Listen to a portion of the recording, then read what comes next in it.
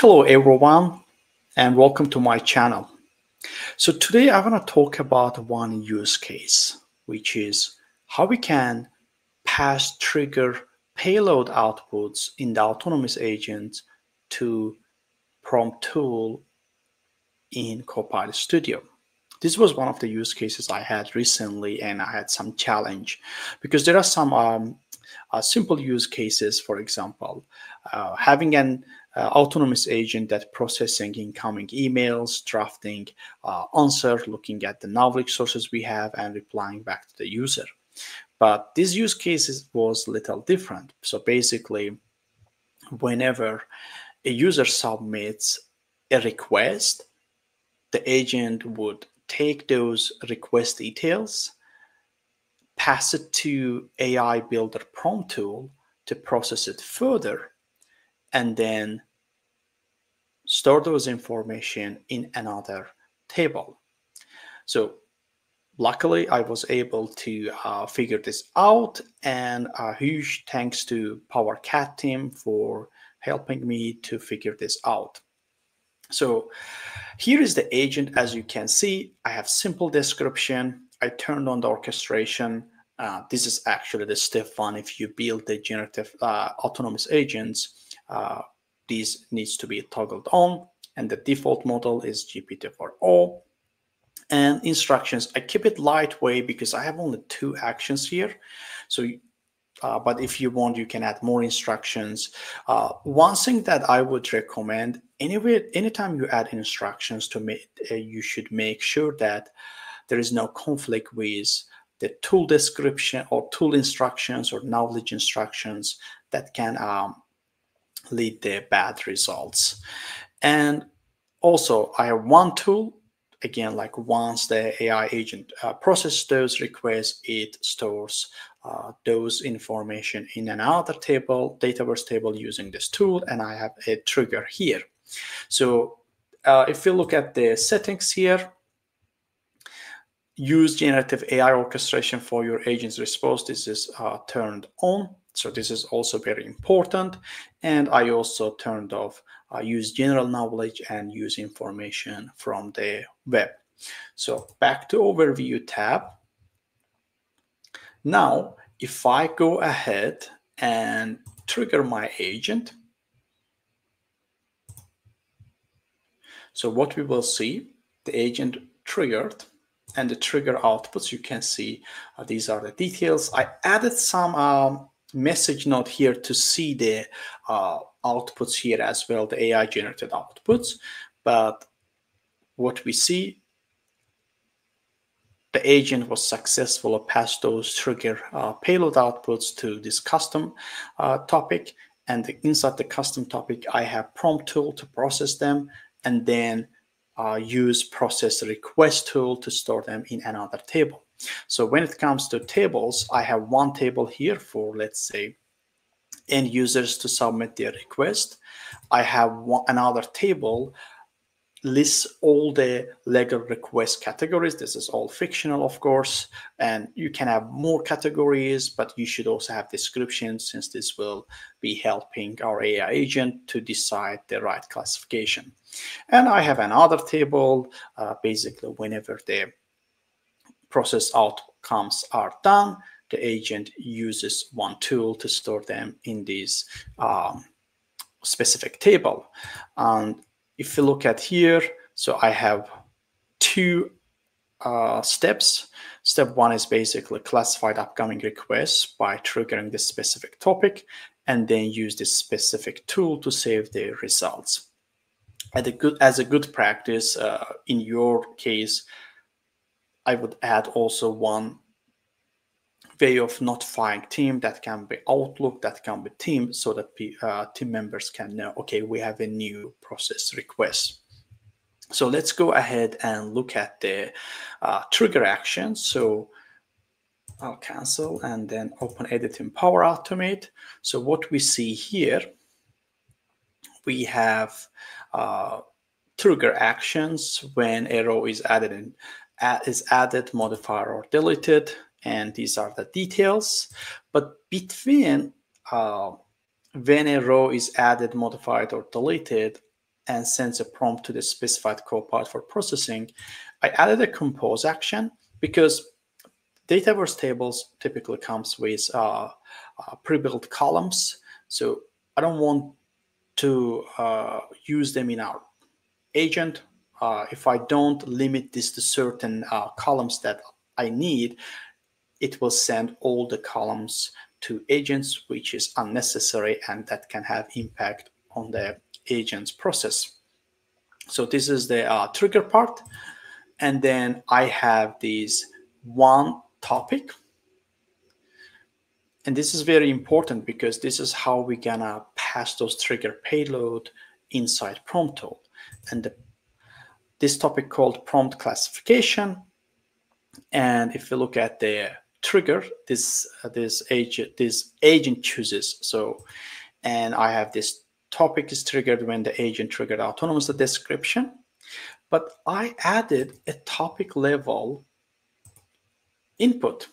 So I'm saying this is the variable name and dynamically fill with the best option. So the agent sends those inputs dynamically to this specific topic. And then I have some description here. And then I added a prompt tool and added that topic level variable as an input to our agent. So let's our prompt. So if we look at the details of our prompt tool, what we see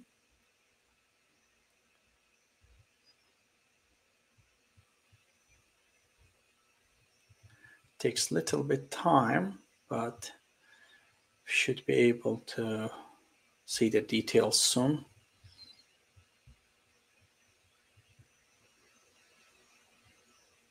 Typically, it's very fast. I don't know why it takes so long. All right, so here we are as a model. I didn't want to test it, but so as a model, I am using GPT-5 chat. For some reason, I don't see GPT-4o here, and these are the new models. So instructions, very important, and I'm adding that. On the top, I'm saying you are an AI assistant responsible for processing incoming, and this is my input variable. I added requests and added some sample data by accurately categorizing them based on provided knowledge source. And in the instructions, I'm saying analyze the content of the incoming requests carefully and classify them into one of these. This is the beauty of this prompt tool. Now we can use Dataverse as knowledge source. So I can say, look at those incoming requests, then look at our knowledge sources, look for specific columns. In this case, I'm saying look at the categories and matching based on the category description to determine the most appropriate category for the request. Then ensure the categorization is precise and aligns with the definitions or criteria in the knowledge source. If the request doesn't clearly fit any category, call the category unknown and justification why. And here is the output format. Respond with a JSON object containing an original title, category, and so on. So we can see also knowledge used here. So once we test this, let me test one more time. And also output, I am using JSON because within this topic, I can actually add agentic flow and define those variables as well. So here you can see original title, category, confidence, description, and additional notes. And if you want, you can also customize your JSON. Like you can remove this and add a format, JSON format that you want. Let's go back here. But the other thing here is our knowledge used. So I can make this bigger. If you look at, in our table, we have, I believe, how many? 2, 3, 4, 5 examples. And the same thing here. We can see divorce case, description, and the value. So whenever we have incoming requests, the prompt tool takes them, looks at our knowledge source and categorize them accordingly and sends back those responses. So I will exit from here to see the more details. Like you can see, this is beautiful, and this is the JSON response, and we can then save.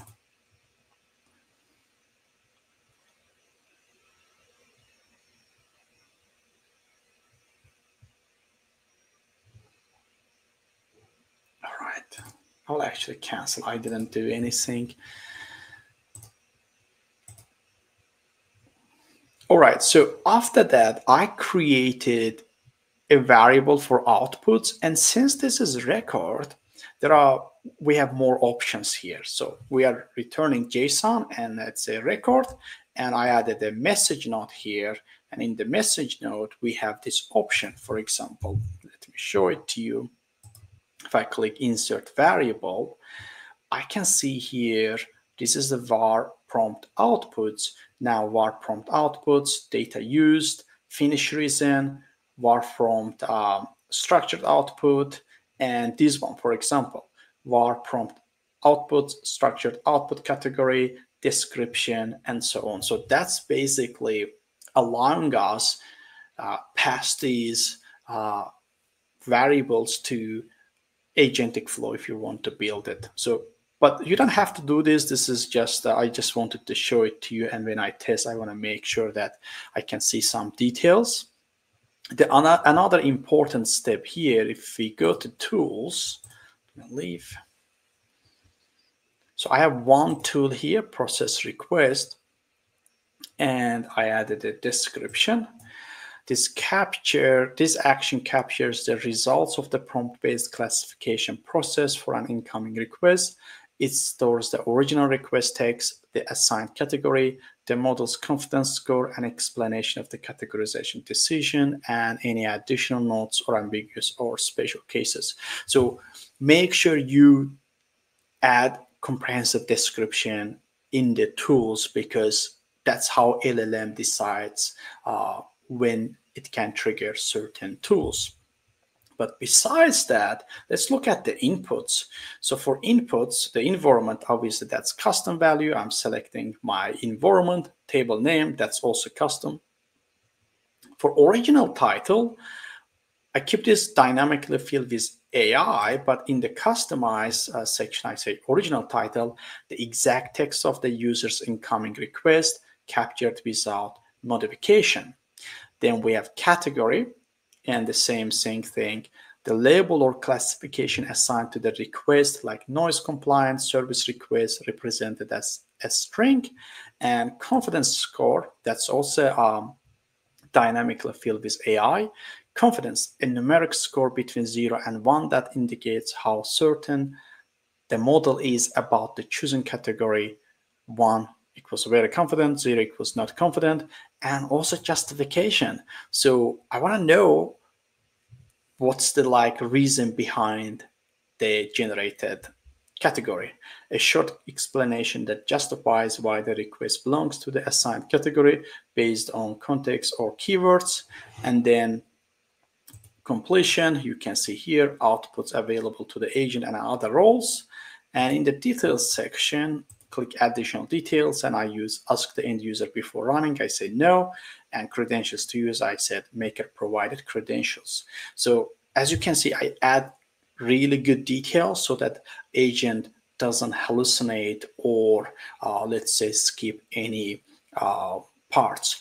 One thing that I made actually one mistake. So I had one column in the process categories called description, and I forgot that it should be a multi-line text. So when the agent generated the results, it couldn't save it because sometimes the results were more than 100 characters, and it didn't save it and stopped the action saying that I couldn't do it because your column has character limit.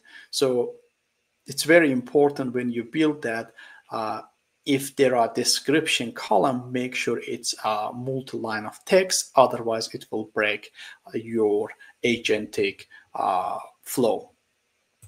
And this is in a nutshell how I was able to pass trigger payload inside a topic and use it within trigger the prompt tool. The other thing I did, since this is agentic autonomous agent, I can use analytics tab and add KPIs here. So basically, I added savings, for example.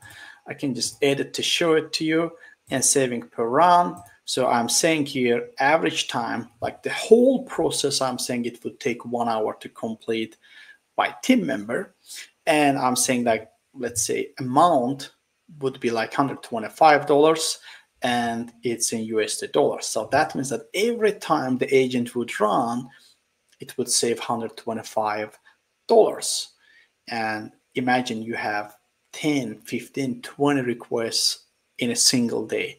Every time this agent runs, this can save this amount of money, which is really important, showing the business value that your agent generates. So this is how it works, and I hope this was insightful. If you have any questions, actually, if you want me to build this from scratch for you, let me know and I can happily do it. Thanks for watching, and I'll see you in the next one.